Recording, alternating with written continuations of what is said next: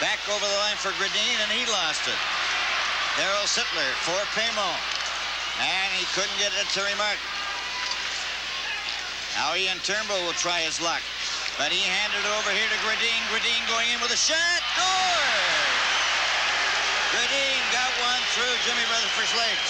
Well, after stopping a lot more difficult shots than that one, the Canucks go in front 2-1, and they've had the pressure on, as we mentioned, all through this period. This one gets through the pads as the crowd is coming down hard on the Leafs now. The Leafs have been very frustrated. They haven't been able to clear the puck very well, and they've spent most of this period playing defensive hockey, frantically trying to get the puck out of danger. Gradin scores, and it's 2-1 Canucks. We'll look at it from this angle, an unassisted goal right through the legs of Jimmy Rutherford. They have got his pads apart a second too soon on that one. The glass down the ice, and Picard has it. Over to Dan Maloney. And Maloney, then back to Picard. He was checked. Smeel coming back for Vancouver. Drops it back. There's shot to score!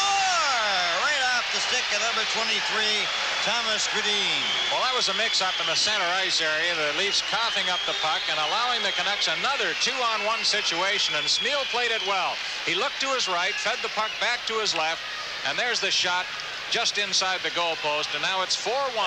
The Vancouver Canucks over the Toronto Maple Leafs as Gradin gets his second goal of the game and his 14th of the year.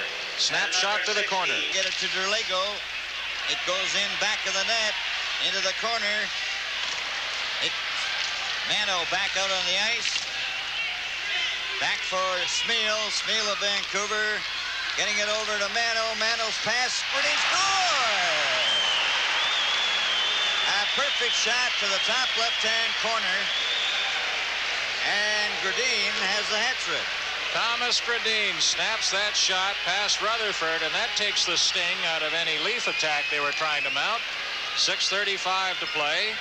5-2. The 3-goal margin is restored by Thomas Gradin, who's had a great night here tonight. The 3-goal hat trick as Stan Smeel helped set that one up. Along with Bob Mano. Mano gets another assist. His third. So Gradin has 3 goals, Mano 3 assists, and it's 5-2 Canucks. Time running out on the Leafs.